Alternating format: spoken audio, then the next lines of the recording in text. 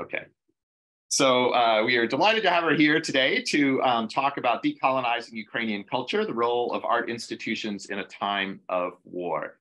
So we'll have an hour for the event and look forward to discussion afterwards. So you can enter questions and comments online via the chat, and I will moderate a discussion afterwards. But let's turn things over to Svitlana. So thank you. Yes, thank you very much, Henry. Thank you for inviting me. And for me, it's a great pleasure to present today and to talk about a part of my kind of larger project that focuses on explorations of decoloniality in Ukrainian culture and the ways to decolonize Ukrainian culture. And I address this important topic as an art historian, and large part of my research focuses on exploring directly works of art by Ukrainian artists. But in today's presentation, I would like to focus on a quite different topic, and that is the role of art institutions in Ukraine in the process of in this process of change of narrative that is present now in Ukrainian culture. And also I want to talk about the cultural impact of the war on individual artistic practices and on art institutions in Ukraine. So in this presentation, I will examine how the war affected the institutional development in the Ukrainian cultural sector, and how cultural resistance to the war effects foster decolonization processes in Ukraine on all institutional levels, from private grassroots initiatives and non-profits to state-funded public institutions. My premise is that Ukraine entered the active phase of decolonial processes with the outbreak of the full-scale invasion on 24th February 2022, following 8 years of partial occupation of Ukrainian territories by Russia and resulting tensions of the hybrid war. The period up to 2022 can be characterized in terms of postcolonial hybridity and ambivalence, which, as proposed by postcolonial scholar Homi Baba, occur when the oppressor and the oppressed regard one another within an ambiguous perspective. In the context of hybridity, when the once dominant culture infects its former colonial domain with its own identity. The decolonial attempts to challenge the situation began with the Euromaidan protests in 2013 and 2014. However, they reached their culmination with the outset of the anti-colonial struggle against the Russian full-scale invasion of Ukraine in 2022. Here I propose, and in every my text and every my talk, I kind of follow this this idea that the notions of the post-colonial and the decolonial are not interchangeable.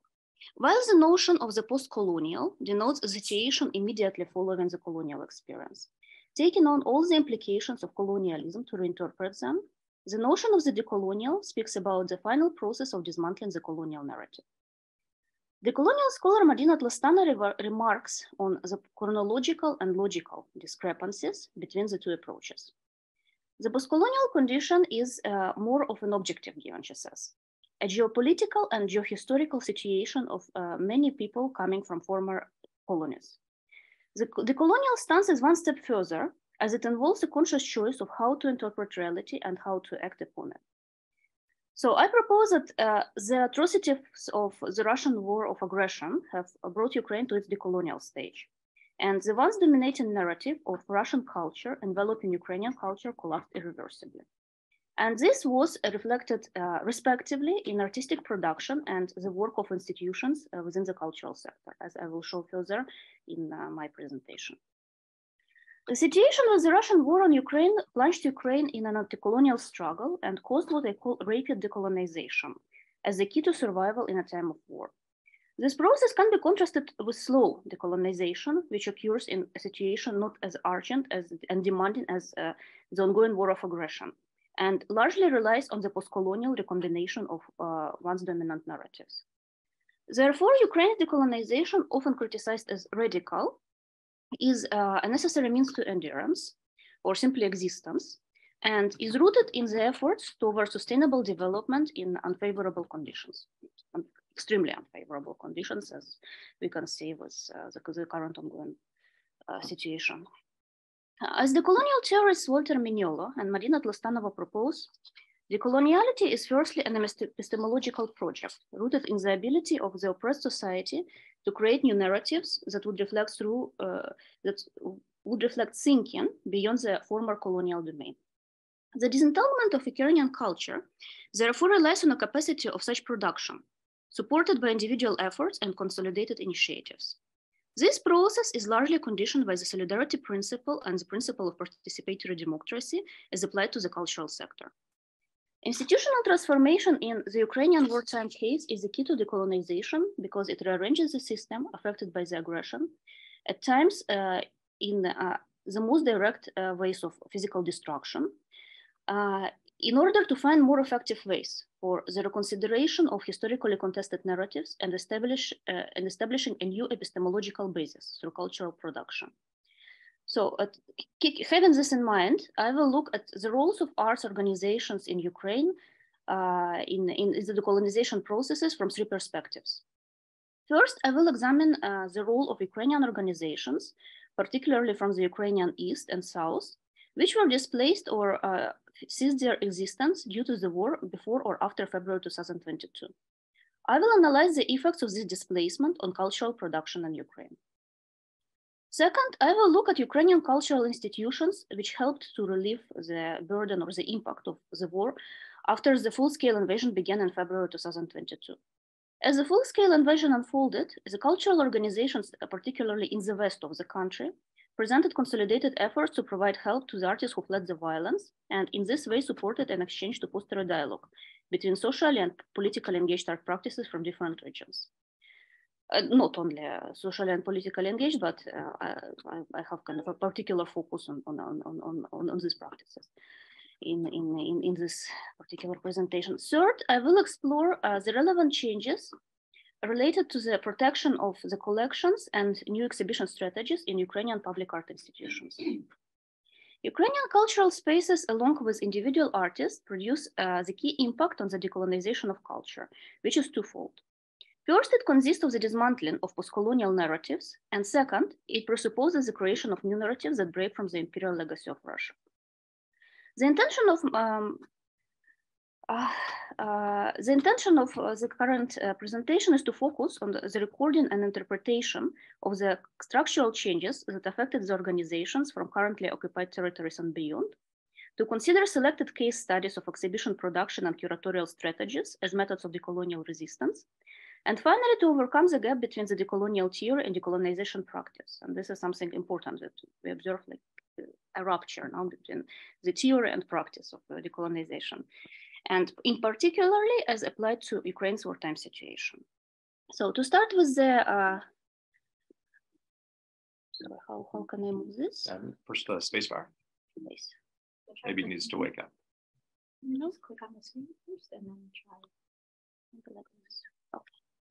So to begin with my case studies, I begin with displaced organizations and the classical case of Izolyatsiya Cultural Center. The war caused destruction or displacement of many of Ukraine's cultural institutions. The key example is the case of the Izolyatsiya Platform for Cultural Initiatives, which was displaced from its original site in Donetsk to Kiev in 2014. Izolyatsiya was founded in 2010 as a contemporary art center on the site of a former insulation factory in Donetsk. Dedicated to integrating contemporary art practices with the local industrial context in order to revitalize local culture through international collaboration, it was the first project of its kind in Eastern Ukraine. On June 9, 2014, Izolyatsiya was seized by the Russia-backed militants of the self-proclaimed and recognized Donetsk People's Republic. Izolyatsiya's offices, galleries, and art spaces were subsequently looted. The center evacuated its team, but only managed to save part of its collection, losing its archive, library, and technical equipment. The site-specific installations on the territory of the cultural center were destroyed. The destroyed works included installations by international artists such as Daniel Buren, Pascal Martin Tayu, and Leandro Erli.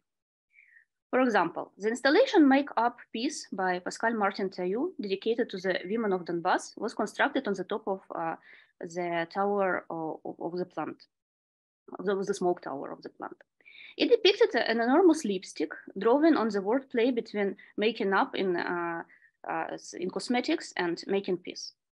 This tower and this gendered message provoked anger of the DPR militants who exploded it. The footage of this explosion film subsequently appeared on social networks.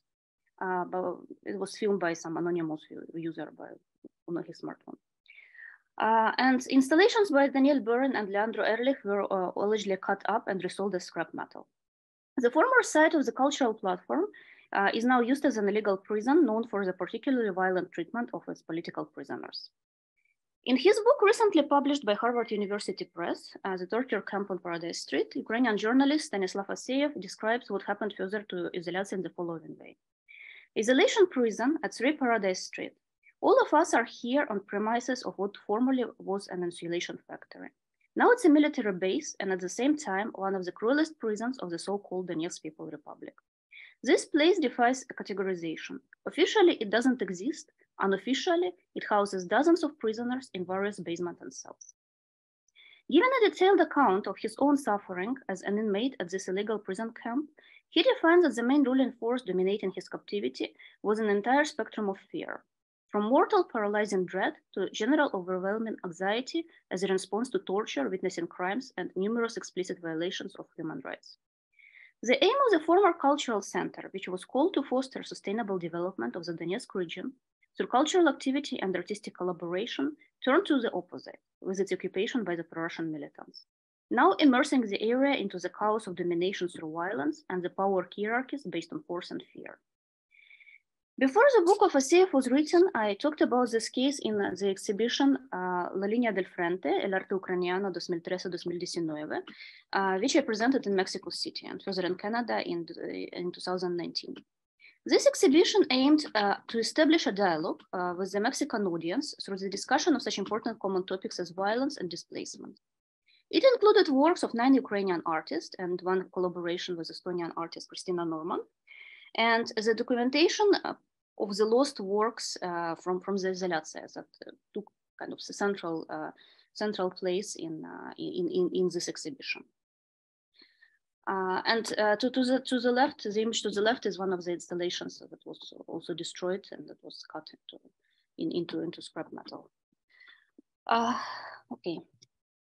Site-specific installations by Ukrainian artists Maria Kulikovska and Zhanna Kadyrova were also among the destroyed artworks.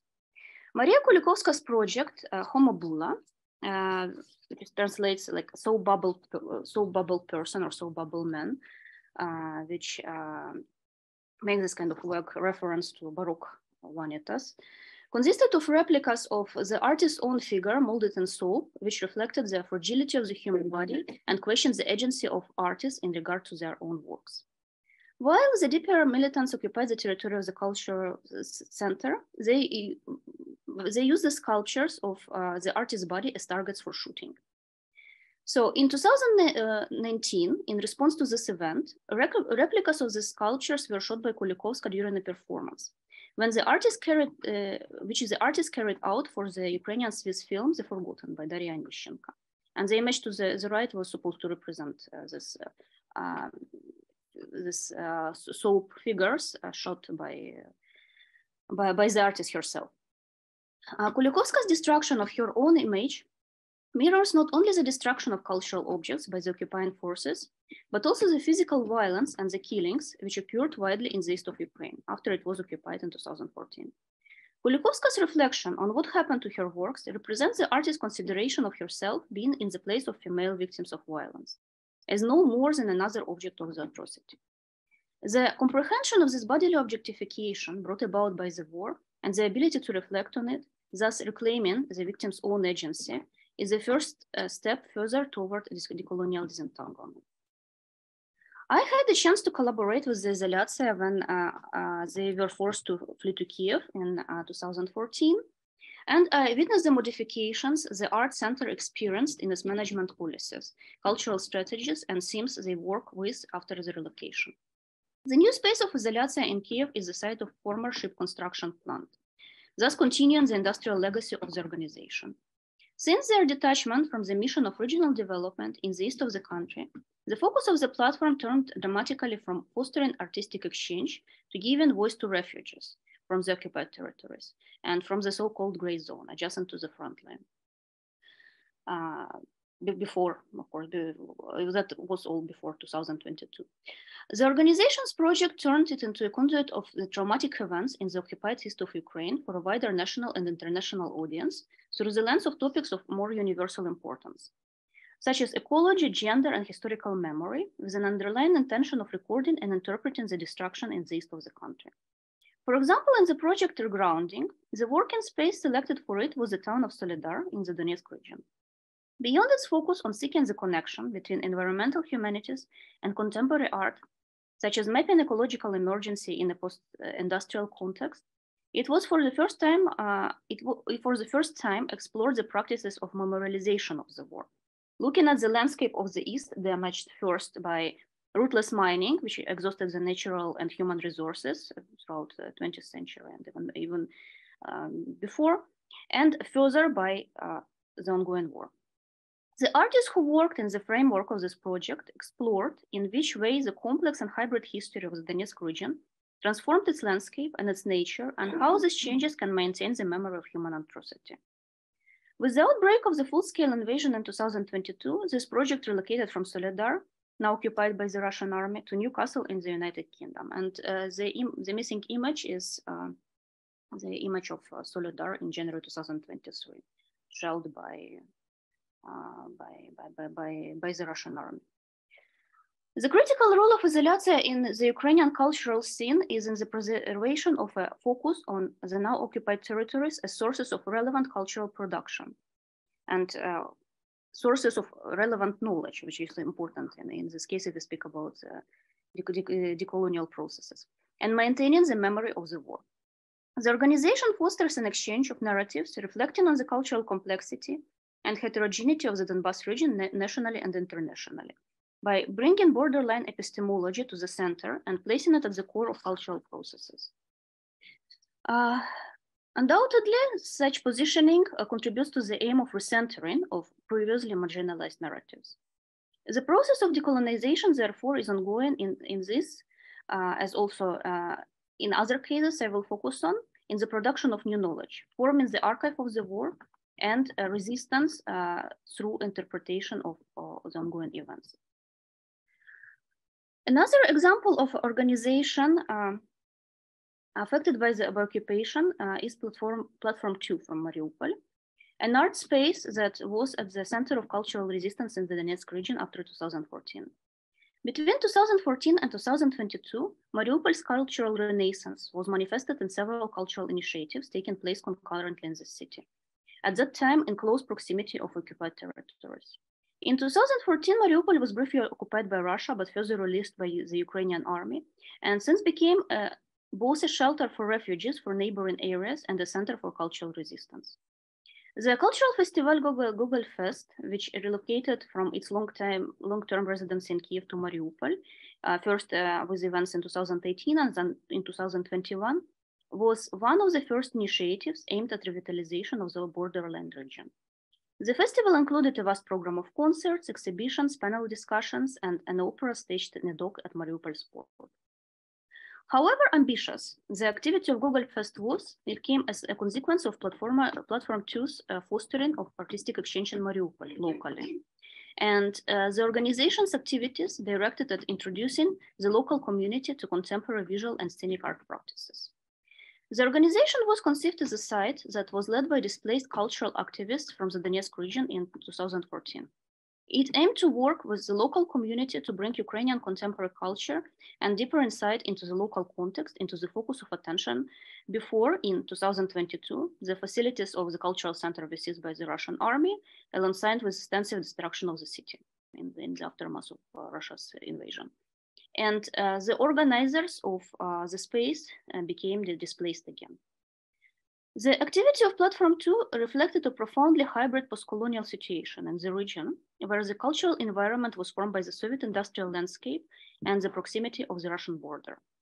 Therefore, its strategy was aimed at revitalizing this artistic scene through reference to the existing cultural discourses, which could enter into dialogue with the audience's interpretations and expectations, addressing both the post-colonial condition and the existence of all this cultural sphere in post-Soviet space. One of the events held by the organization annually since 2016 was the so-called DECOM project, aiming at critical reconsideration of the Soviet legacy through art, which emerged as a reaction to the package of decolonization laws passed by the Ukrainian parliament in 2015. These laws presuppose the removal of Soviet symbols and monuments from public space and changes in the toponym. The decolonization laws sparked a discussion in Ukrainian society and were criticized somehow for their radicalism in terms of that some part of Ukrainian society saw as vandalization of the Soviet time heritage. Reflecting on this controversy, the DECOM project stated that the decolonization must begin from reflection and memory and not from oblivion and prohibitions. One of the exhibitions held in the framework of this program displayed the entanglement with the communist past and its traumatic and violent experience, exemplified by 3 plaster busts of Soviet leaders interconnected with red yarn, which also remarked on particular strengths of entanglement of the area in the recent past. Mariupol is one of the cities of the Donetsk region heavily impacted by the industrialization of the Soviet times, particularly relied on the Soviet legacy as the period when the city faced growth and expansion as an important industrial center. Consequently, the city's rootedness in the Soviet past, its Russophone population, and the nearby frontier with Russia, yet with a marked desire to stay within Ukrainian cultural reach, formed an ambivalent environment, which fully responded to Homi Bhabha's definition of post-colonial ambivalence. The image to the right is from another project which reflects precisely on this process of demolition of monuments following the decommunization laws in 2015. It's a project by Evgen Nikiforov, who traveled across the territory of Ukraine, and he documented how actually all these Soviet time monuments were demolished or modified in accordance to the vision of kind of all the struggle with the Soviet totalitarian symbols. The strategic borderline position of Platform 2 was the key to resistance to art with particular characteristics of cultural production on the front line. The organizations delving into ambivalence and representing a post-colonial perspective on cultural processes was important for their position at the intersection of cultural influences, where hybridity together with cultural syncretism was manifested at its full scale. Establishing a dialogue with the local community in these conditions was crucial for the post-colonial recombination and eventual slow decolonization of the region, by step introducing the topics of human rights, inclusivity, and art activism. The case of Platform 2 is exemplary of the idea that both post-coloniality and decoloniality can be constitutive forces behind the decolonization process, but in their respective slow and rated forms. And this is precisely the difference if you look at the period between 2014 and 2022 and for following to 2022. Due to the loss of venue, we couldn't witness the decolonial stage of activity of this organization unfolding in full. However, the activities of the organization's management, like those of Izolyatsiya, turned to the documentation and memorialization of the war situation. The project by Platform 2, called Memoriupol, gathers an archive of memories about the city from its former inhabitants who survived the violence.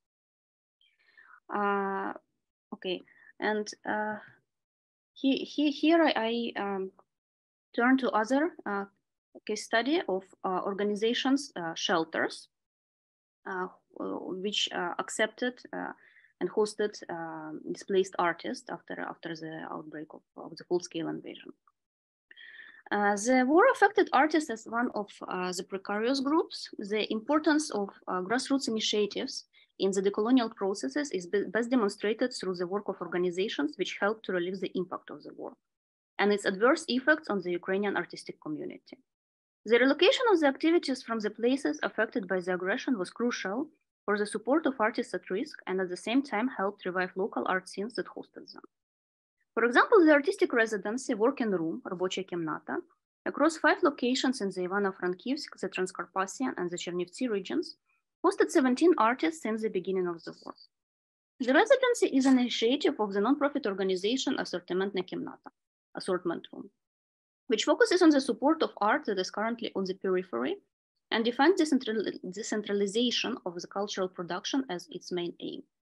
This decentralization is key to overcoming the remnants of disintegrating cultural regionalism as the artificial discrepancy between the East and the West of the country, which, according to the historian Andrei Portnov, who works in Germany, was pursued as early as during Leonid Kuchma's regime between 1994 and 2005.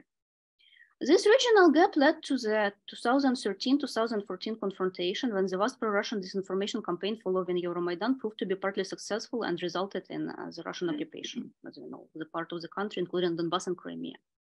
Under such circumstances, the exchange facilitated by Assortimentna Kimnata is crucial for adapting to the new wartime conditions, which require consolidation and collective resilience. And this consolidation, of course, needs to be rooted in the exchange. One of the participants of this residency, sculptor Zhanna Kadyrova, presented the project Polyanitsa, which enters a dialogue with the theme of hunger, both inscribed into the traumatic memory of the 1932-33 Ukrainian famine and the recent events of the weeks-long Russian siege of Mariupol, preceding its destruction. This project reverses the vision of food as a source of life, and in particular of bread as a sign of hospitality, turning the latter into a means of resistance. The word polyanitsa describes a type of Ukrainian bread, and it has been reportedly used to reveal suspected Russian saboteurs in the spring of 2022, who were unable to pronounce this word correctly. Moreover, anecdotal evidence proposes that due to some differences in Ukrainian and Russian phonetics, it has proven difficult for monolingual Russian speakers to spell the word in its conventional form. In Western Ukraine, where Kadyrova was in evacuation, she set a table replacing the bread with sliced river stones, as unbiteable and inedible as Ukrainian phonetics and Ukrainian territory are to the Russians. This project presents the decolonial gesture of inverting the theme of hunger, turning it against the enemy who came to kill, and thus in breaking up with historical trauma, reinterpreting food as an instrument of resistance. And kind of to remark, of course, this project is kind of in this reference to language focuses more on this aspect of monolingualism and bilingualism rather than particular kind of language instructions. Another work by the working room resident Evgen Orlov reinterprets the historical legacy of the 1994 Budapest Memorandum on Security Assurances. The artist borrows the title of the Budapest Gambit in chess and turns selected lines from the memorandum typed on paper into chess figures. In video documentation of the performance, the parties take turns reading lines from the memorandum, interchanging the order of the sentences, making it reminiscent of a theater play or a free verse poem. The unfolded papers cover the checks on the chessboard until no more space for a movement is available. The Budapest Gambit is an art of setting a trap for the opponent, is a metaphor for the legal breach in which Ukraine was involved with trusting the assurances of the agreement. By deconstructing the text of the memorandum, the artist intended to reflect on the absurdity of the game, where the rules are unclear and the narrative is not coherent, thus making space for a variety of interpretations and eventually leading to the violation of the agreement. And I would like to briefly mention another residency because I think this is important, kind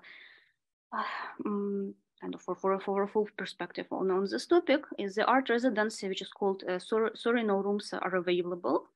And it is based in Uzhgorod, the Transcarpathian region since 2016. The residency is based on the 1970s premises of the Intourist Zakarpattia Hotel, and it similarly aims to support the decentralization of cultural development through art. Initially, the residency required its visitors to reflect on the local and regional characteristics of Uzhgorod and the region, but after the outbreak of the full-scale invasion in 2022, the focus similarly changed to the projects reflecting on the war, violence, and the formation of historical memory. Even though local practices cease to be the focus of the organization, the decolonial focus of this effort is expressed in rerouting the attention to local practices from other regions currently facing occupation and direct aggression. The residency developed a meaningful collaboration with displaced artists from the Kherson region, for example. The exhibition Resistance of the South, Diaries of Kherson and Odessa Artists by the residents Yulia Manukyan and Sergei Dichenko in March 2023 explores the reflections on the work produced by the artists from these territories. The exhibition highlights the activity of the Museum of Contemporary Art of Kherson, an NGO based on a private collection gathered by the artist Vyacheslav Mashnitsky, which was the result of initiative of a circle of artists in Kherson who intended to resist the marginalization of contemporary art in the southern regions of Ukraine. Mashnitsky disappeared in October 2022 in an occupied area of the Kherson region. And until now, his whereabouts are unknown. Further affected by the unfolding Russian occupation, witnessing the atrocities we are yet to discover in full, Kherson artists became refugees and challenged the traumatic narratives of the invasion of their hometown with their artistic reflection on the violence they were both subject to and witnesses of. The collaboration between the residency and the representatives of the Kherson Museum fosters decentralization by recentering the attention on yet another art scene that historically found itself on the periphery of art production, today actualized by the war. Moving the art production from the territories affected by the invasion prompted structural changes that allowed artists to act as conduits of their experiences and transmit this experience to the less affected areas, and fostered dialogue between regional art scenes that previously lacked communication with each other. At the same time, it prompted an epistemological shift, which took place with the exchange of the experience of the war and its narration to the spaces less affected by it. As the organizations in the west of the country reflected on displacement, the internal hybridization of narratives encouraged further decentralization of artistic production, followed by decolonization of the structure with the constitution of a new knowledge. And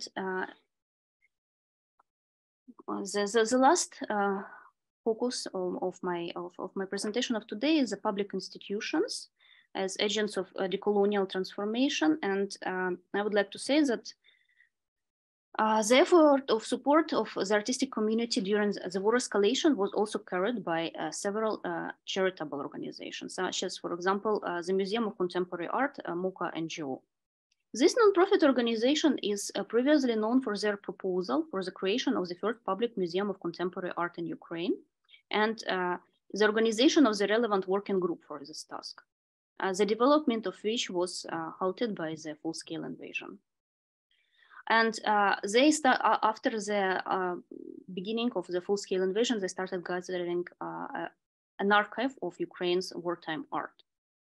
So one of the events in collaboration with a public museum, with Museum of Bogdan and Varvara Khanenko in Kiev, which relies on the wartime archives of MOCA, is the exhibition Meanwhile in the Khanenko House that was ongoing starting April 2023. The museum holding the two richest collections in Ukraine, Western European art and Oriental art, had to evacuate its collection due to the threat posed by Russian aggression. In April 2022, a missile fell in front of the museum, resulting in many broken windows, damages to the facade of this historical building, and a large pit in the place of a children's playground in front of the museum. So in the place of this evacuated collection, it was decided to make an exhibition of contemporary art.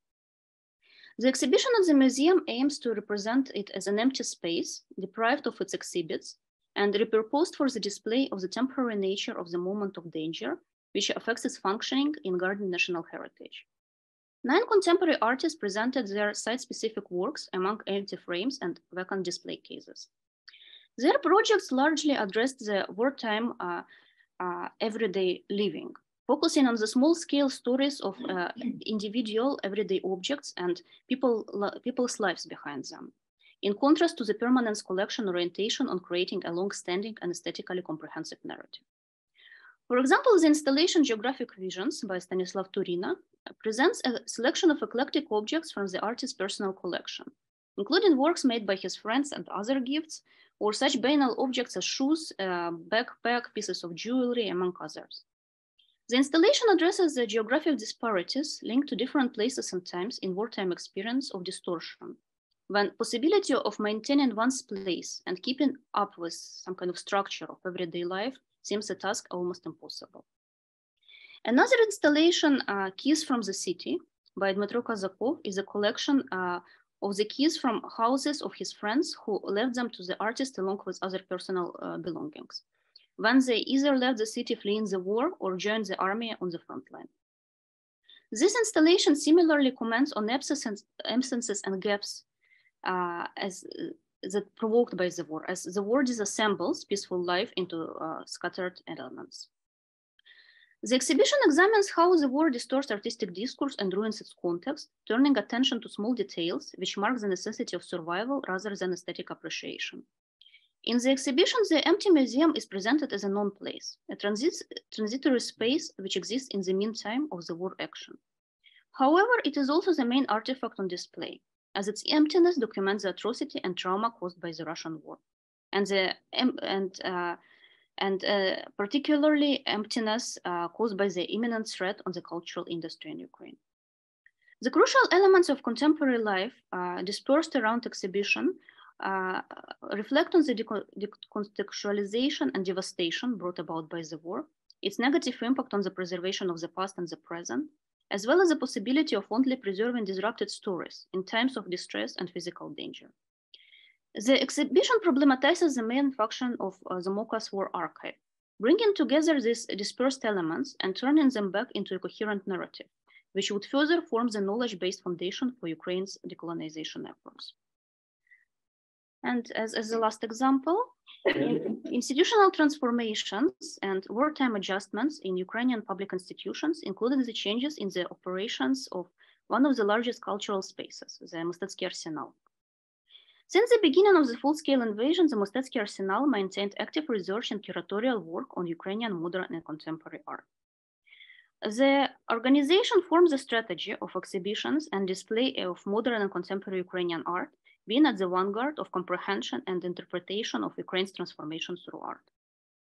Since the outbreak of Russia's war against Ukraine in 2014, the Mostetsky Arsenal has organized exhibitions which contribute to the epistemological shift fostered by both post-colonial reconfigurations in addressing the questions of historical memory and decolonial release through exploring and creating new narratives in Ukrainian contemporary history, and directly challenging Russia's appropriation of contested art history in particular. Conceived and first presented before the full-scale invasion, the exhibition by Mostetsky Arsenal, the exhibition by Mostetsky Arsenal Futura Marenia, the Dreaming of the Future, which is currently on display at the Kumu Museum in Tallinn, in Estonia, focuses on the artists of Ukrainian futurism as the vanguardist art movement that developed in Odessa, Kiev, Kherson, Mykolaiv, and Kharkiv in the 1910s, 1920s. Despite the exhibition's main focus on the social transformation and modernization of the period, its curatorial interest lies in highlighting lesser-known histories of Ukrainian avant-garde, as a decolonization of one more legacy that was disputed by Russia and Ukraine, and the Soviet and Russian cultural domination identified Ukrainian artists as representatives of Russian avant-garde. The exhibition breaks up with this misattribution by bringing together works of artists who were either born or worked in Ukraine, such as Alexandra Ekster, David Burlyuk, Alexander Bogomazov, Viktor Palmov, Vasily Ermilov, among many others, from the collections of Ukrainian museums. By returning some of these names to the national framework, this exhibition challenges the concept of the Russian avant-garde as an umbrella, all-unifying notion, and opposes Russia's cultural appropriation of the work by Ukrainian artists, together with claiming their belonging to the and challenges those claims of their belonging to the Russian cultural sphere. The focus of the exhibition also intersects with the discussion that more frequently emerges in the public sphere: how to reconstruct Ukraine in the future after the war ends. The futurist utopian prospects, given the ongoing military aggression, echo the idea of dreaming of the future. The decolonial perspective contributes to this utopian vision as a futuristic insight into a new historical stage that would bring long-sought disentanglement and break with the post-Soviet space as a container for post-colonial condition, reclaiming agency in the production of new relevant knowledge as the key to reconstruction following the current anti-colonial struggle. And to conclude, I would like to say that the changes in art institutions during the war had both negative and positive effects on the development of decolonial culture in Ukraine. The negative effects consisted of the loss of cultural organizations and the displacement of artists and cultural activists. The positive effects included increased internal hybridity, was the result of the exchange between regional art scenes and the simultaneous significant decrease in post-colonial hybridity as opposed to this internal hybridity. Ukrainian resistance to the cultural invasion has produced a profound impact on the cultural sector, leading to institutional transformation and fostering decolonization processes. This period of rapid decolonization was forced by urgent and traumatic war conditions and was linked to a decolonial turn. The new strategies and ongoing changes in Ukrainian institutions rearrange the system to turning from reconsidering historically entangled narratives to overcoming the limitations of cultural regionalism by means of exchange and establishing a new epistemological basis as a result of decolonial cultural production. So, and yes. Here I will finish my presentation, and thank you very much. I look forward to your comments and questions. All right. So thank you so much. Fascinating material. I'll invite people to submit questions either through the chat or in person, but maybe I'll lead off with a couple questions, one or two myself, and we have about 10, 15 minutes. So I guess one question is, kind of related to, are these events, do you see them as important primarily in and of themselves or as expressions of the artistic community, or do they also have broader relevance for other communities in the public? So for example, how much public engagement is there of what these artists and artistic institutions are doing? So for example, one of your slides and your comments on it indicated that actual public attendance is quite low, but is that the case everywhere, right, at museums? I mean, maybe people can't visit museums in wartime, but are students going there as part of field trips, or is there media coverage of what these artists are doing? Are people following the artists more broadly in terms of like social media or something like that that gives this broader resonance in society? So I guess I'd just ask a little bit more. I'd be interested in how this is contextualized, what you're saying in terms of broader society, and whether it's something that's just happening in the artistic community, or is it something that is being viewed and participated in by the broader elements of the broader society? Thank you for your question.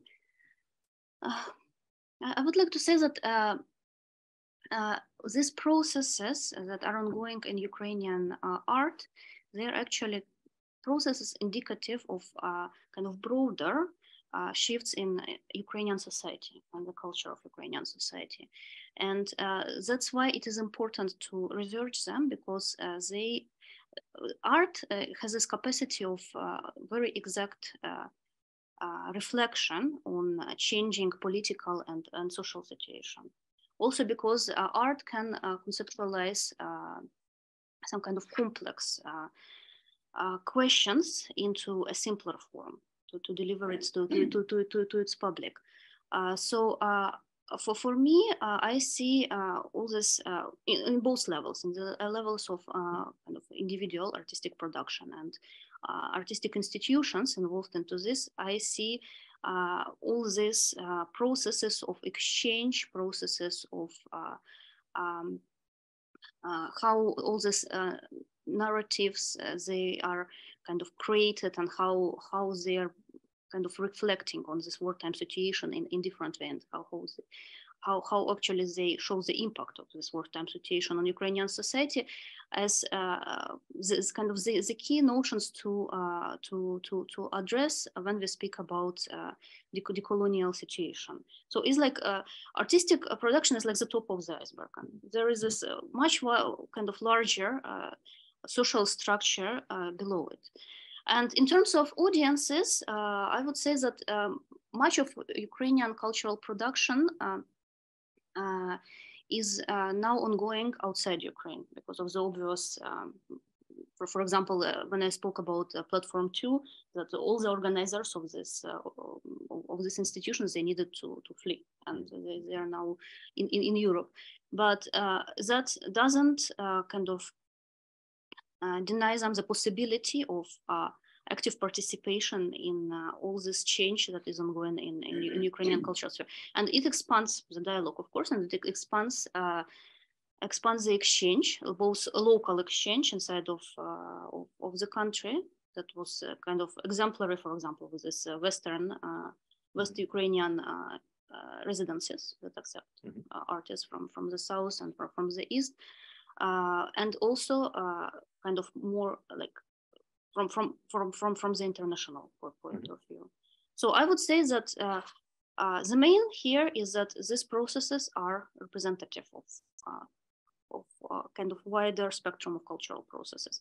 And the second is that, yes, we see a larger presence of Ukrainian art than before in process of discussion and processes of kind of discussion concerning questions of decolonization, for example, and kind of louder voices of the artists in discussing these topics. Okay, great. Yes, please. I want to start from something like very general. So first of all, from what I see in Ukraine now, not all people whom you're talking about, for example, this exhibition in Kennan Museum and like they don't really use this term decolonization, right? And I wonder why. I guess my understanding that, at least it's my explanation, I wonder if you agree with it, that they don't use it because I guess it's such a term that is so widely used by the Western institutions, such a popular term in the West, our world. But at the same time, although it has like this very powerful political core, decolonization, fighting against the oppression and the colonizer, at the same time, when we look at the how in the Western art institutions it's used, this decolonization lens, it's all, you know, like deprived of really like political potential for any change. So it's like this white cube situation. We just gather, we like talk about art, and basically we go home and it's like and nothing changes. So I guess that's my understanding why Ukrainian artists are a little bit, you know, like skeptical to this term. I myself a little bit unsure if we use the term, we don't really follow the same kind of like usage as it's used in the West institution. And also, I wonder, how do you see this kind of like differences, like that has been like differences over time, for example, with Izolatia, because Izolatia itself was kind of like a colonial project a little bit in terms of like that Lyuba Mikhailova, kind of like Ukrainian oligarch, rich person who is basically it's the smaller version of Pinchuk Art Center. So you have money. You get this money through, you know, like extracting resources from the region. You go to London, there you get this idea that, oh, like oligarchs should have their own art centers. And she created this art center because she like basically had a lot of money. And you know, when, I guess it's not that I want to somehow diminish the thing that all people who work in Federatia, what people do there. But I wonder how the institution itself has been reconsidering its, you know, like its own history, especially after they moved to Kyiv. And how do you see like the difference between like what Federatia has been doing in terms of like this its art project, and for example, the difference with platform 2, which is basically only like grassroots organization, like people who don't have, you know, this kind of like financial backup of the big institution. So that's my 2 questions. So thank you for your questions. Yes, the term of decolonization, I think I see 2 issues with it. First one is that it is much used in some kind of public discourses without actual connection to some kind of theoretical basis of this use, like without justification why the term of decolonization needs to be used in particular case. And it's not just in the case of Ukraine, but generally it's kind of a trending topic, and everybody tries to address this aspect of decolonization in some way. And in case of Ukraine, there is this particular issue of discrepancy between theory and practice, because, for example, if you think about decolonial theory as a theory that is capable of describing this decolonization processes and decolonial processes, we see that decolonial theory is not fully applicable to Ukrainian case, because the decolonial theory was formed in Latin America, and it reflects in a way on the situation, particular situation of Latin American countries, with all this binary oppositions that they create, and all this situation of kind of being on distance from the former colonizer, and it's not Ukrainian case, because there is a shared border, and always there was this influences filtered through this border, and in some way, and also, of course, it's kind of the global geopolitical picture is different, because if you think about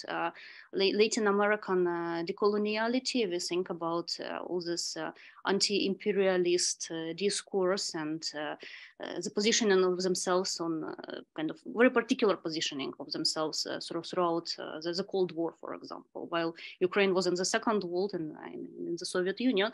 So there is this very large discrepancy. That's why a new theory is needed, because neither post-colonial theory nor decolonial theory are applicable fully. And from the point of view of kind of more practical approach to decolonization is, I think this, in Ukraine particularly, this word has some kind of very strong connotations, which are related to some particular binary opposition, some particular dichotomies that maybe are not kind of shared in full by many people in Ukrainian society, you know, like this black and white image of the world. That's why, for example, in my approach, I speak about this internal hybridization, and with this emphasis on all this kind of diversity, and not even diversity, because diversity, you know, is like different elements, but more like something that is in persistent and permanent dialogue, like polyphony of different cultural influences. And I think this is kind of supporting that aspect is an important part of decolonization. Because changing the structure needs to be transformed because of all this impact of the war, and it needs to reflect on this impact.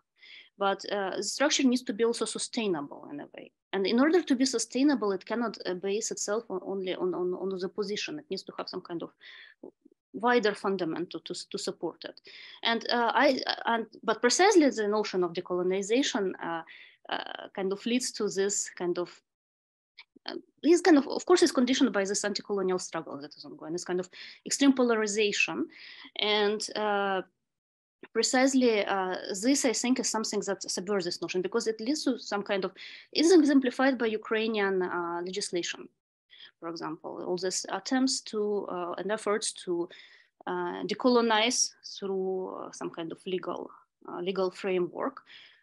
For example, I think that this latest changes to the laws on decolonization in Ukraine, they're extremely superficial, because they focus just on renaming some places to other names, and kind of with this very superficial fight with all this colonial symbolism, like imperial symbols and so on. But I think that is why there is this kind of those institutions that they work towards some change through resistance, and precisely in creation of this decolonial, disentangled narratives, they don't present themselves as those institutions working with the topic of decolonization, because of this kind of particular difference in various approaches to the topic.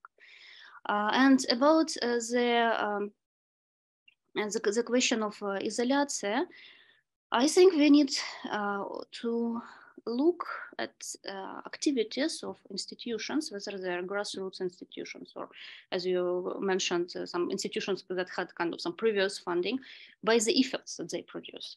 And in case of изоляция, we see that actually they fostered in the times of their existence in the territory of Donetsk, they fostered really this cultural development and cultural decentralization by bringing international artists, by making this dialogue, by bringing Ukrainian artists from different parts of Ukraine, and kind of revitalizing all this regional culture. And yes, as I mentioned, I think that after they moved to Kiev, they needed to change this this line because, of course, the kind of this full connection with the region was lost. But I think it is important actually that they refer to kind of to some documentation and to these narratives that they were created in the east of the country, and they are kind of bringing them to the center or centering them. And I think that's kind of their achievement in a way. Yes, but of course, again, we don't see kind of the world as kind of black and white, and this binary opposition. So it's kind of course, there is some kind of elements that may be contradictory, but I think we need to judge actually. Well, even not to judge, because to analyze the situation by the effects and the actual impact of the activities. Yeah. Okay, well, thank you so much. Unfortunately, we've reached the end of our hour, but it's been a fascinating discussion, and I invite people to continue the discussion informally. Thanks everyone online as well, and please join me in thanking our speaker. Thank you.